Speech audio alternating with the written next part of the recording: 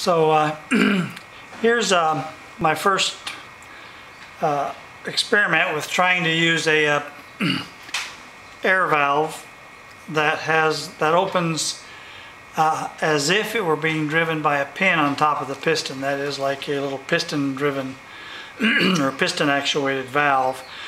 The way a lot of little CO2 engines are, they don't have a separate cam.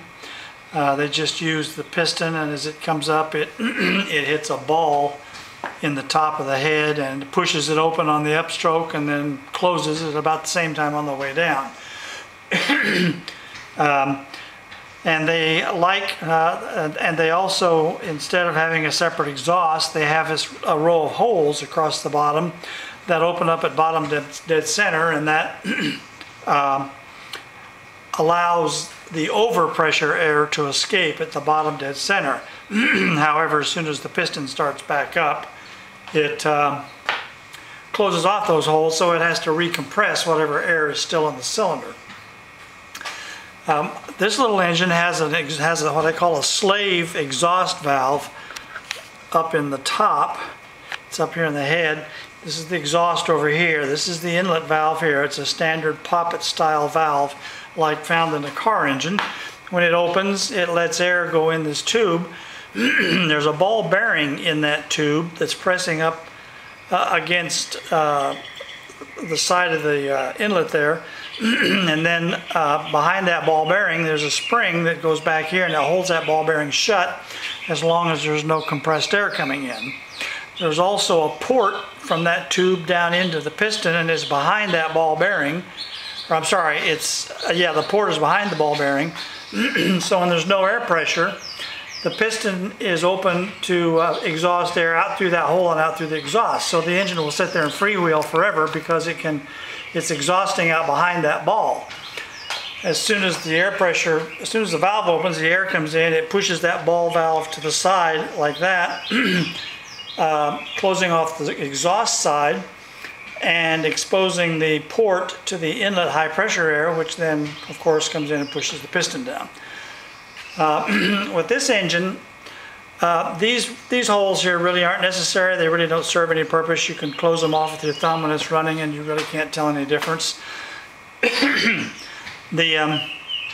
Normally when I run this engine, it's set to run in one direction, so I have this cam set to where the valve will open before top dead center.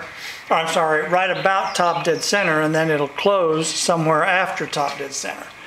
But as I say, I've got it set up now so you can kind of see it opens and closes. If you watch the connecting rod, you can see I've got it positioned right at TDC, so it opens.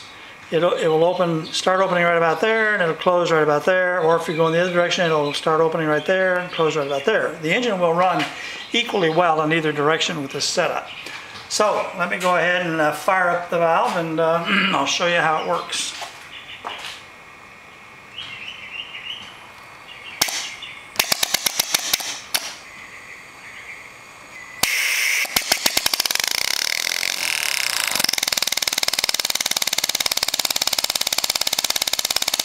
It will idle down reasonably slow, and I'll show you if I close off these holes here. It really makes no difference in the way it runs. There's very, very little, if any, air coming out there.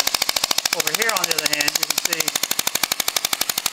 now there'll be air coming out of there because it can't get out there. But usually it comes out this side. And as you can see, I can stop it, and it'll run equally well in the other direction. Well, nearly equally as well.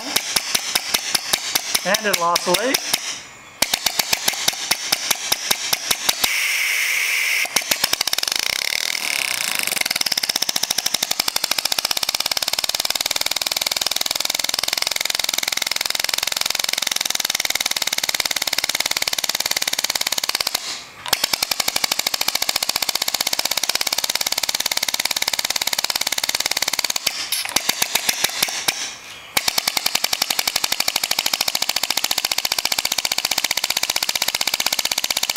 Probably have the timing just slightly in favor of one side or the other, which is why it runs better in one direction than the other.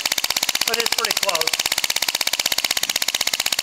And I think it demonstrates pretty well that the slave valve gives you a lot smoother operation on this engine. It'll let it run down slower than a typical piston valve engine.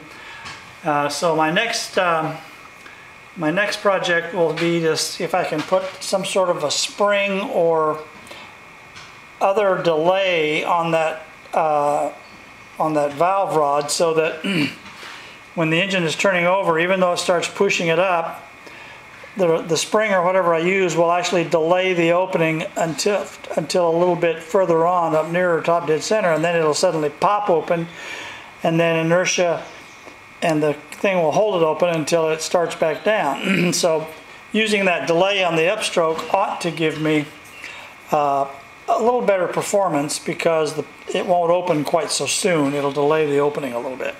Anyway, that's it for now. Thanks for watching.